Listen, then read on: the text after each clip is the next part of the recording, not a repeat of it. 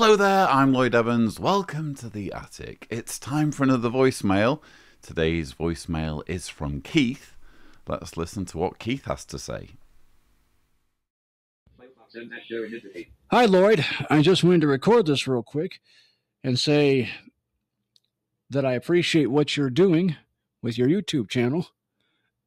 And I just wanted to tell you that your channel, along with many other documentaries and things that I've found in the last year or two especially, has been very helpful in getting me to stop my study with Jehovah's Witnesses.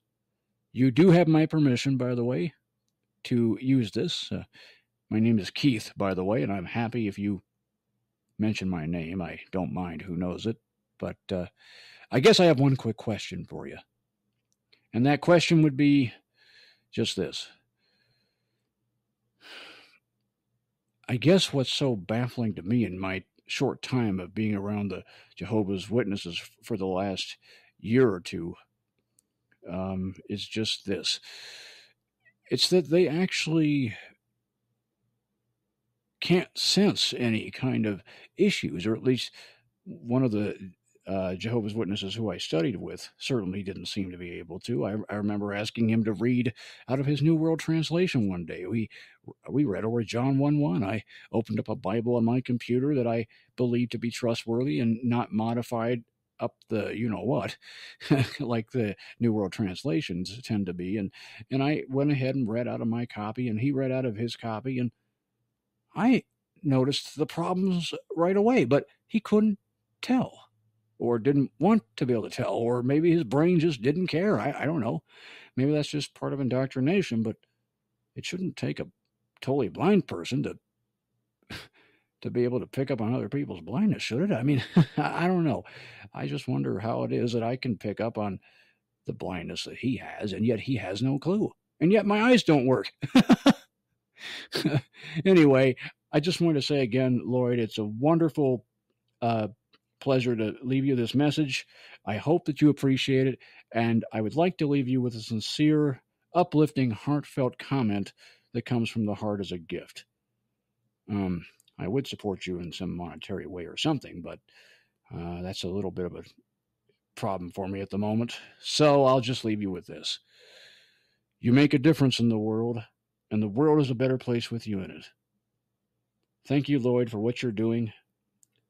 Please keep shining a light into the darkness that is the Watchtower organization, because I don't think it's the people. Not from my experience. I think it's the system that is the problem, the organization. I wonder what you think about that. Have a good one. Bye-bye. Thank you very much, Keith. That was a really uplifting message to receive, and I might add, I'm receiving it, or I'm making this video on the 115,000 subscriber milestone, which we've just gone past. So it felt like a nice message to be answering, and I certainly do appreciate the very kind and generous words that you've expressed there about the channel and the way it's helped you. Obviously, it's something I'm very keen on, the fact that the content that I put out is able to help people in some way, and if it's helped you, then that's absolutely wonderful. You do bring up a very interesting subject, which is the inability of Jehovah's Witnesses to be reasoned with. And in your particular instance, you refer to John 1 verse 1. I'm going to be completely honest, as you probably know, I'm an atheist, so I don't really have a horse in the race of is Jesus God or not. And I can understand that this particular verse and the way it's rendered in the New World Translation will be more frustrating for, let's say, mainstream Christians who believe in the Trinity than for people like myself who don't consider the Bible to be God's inerrant word. Nonetheless, I have included John 1 verse 1 in my doctored series. I'm going to put a thumbnail here for those who aren't aware. But basically, my viewers and I, as like a collective investigation, we went through the New World Translation. I haven't finished the series, by the way, But so far we've been able to uncover dozens of examples where the New World Translation has been modified from the consensus of scholarly accepted translations of the Bible. And usually when they modify it, it's either to do with Jehovah's Witness teachings and Jehovah's Witness dogma, as in the case of the Trinity, or it's to, quite frankly, make the Bible sound more palatable and less problematic, shall we say, than the unfiltered Bible sounds when you read it. So this is a genuine issue, and I'm honestly not surprised that when you present information to a Jehovah's Witness that raises this glaring problem of their Bible being doctored, I definitely relate to Jehovah's Witnesses just raising a wall and just refusing to talk about it. I think what that is, well, I don't think, I know what it is cognitive dissonance. That's what you're running up against. And I actually did a video where I interviewed an expert on cognitive dissonance, and it was a really interesting conversation. For me personally, I learned an awful lot about it, because quite often when we talk about cognitive dissonance, or when people talk about cognitive dissonance, they talk about it like it's some illness or like it's some kind of abnormality that only certain people have.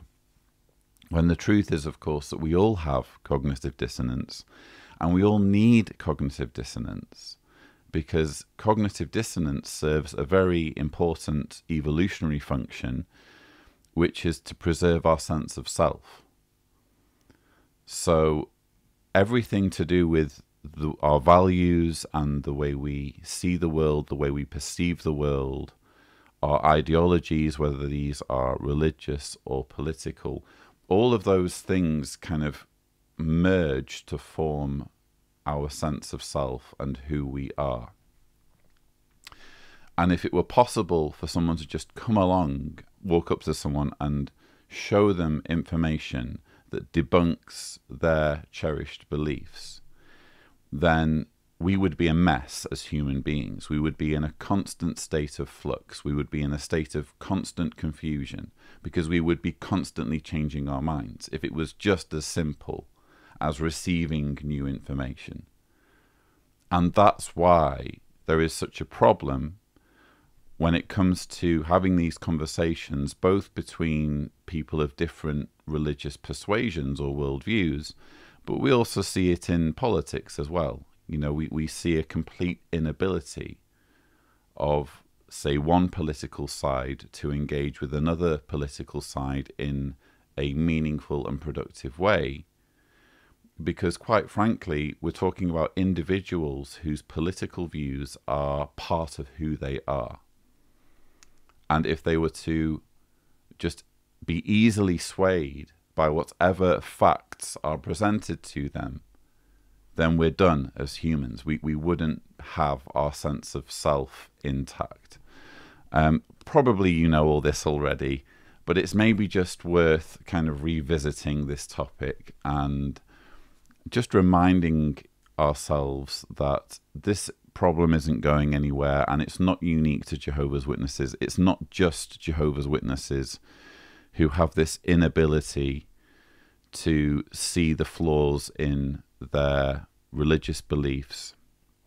It really is a case, when we're helping people to get out of the organization, it really is a case of just letting people have the information available for when they are ready to look at it. And believe me, I've tried myself with family members to do the whole confrontational or approaching them with information strategy. Never ever works. The person needs to be at a point in their journey where they are ready to give themselves permission to start questioning their beliefs.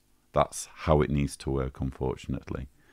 But it's a really interesting topic to delve into, and I'm glad that you tagged on the end there that you believe that Jehovah's Witnesses are good people. It's just the system. It's just the organization that's exploiting them. That's consistently been my message on this channel.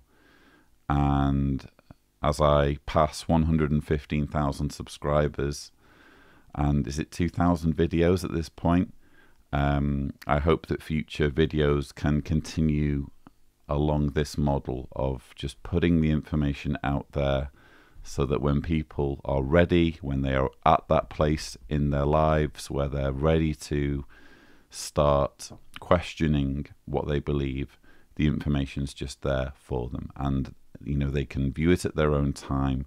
And if we know people, if we encounter people, the main thing is to just be as patient and kind and respectful as possible. But I really, really appreciate you leaving that message.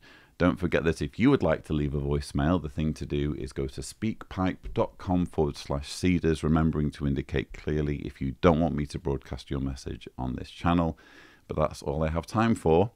Thank you so much for watching.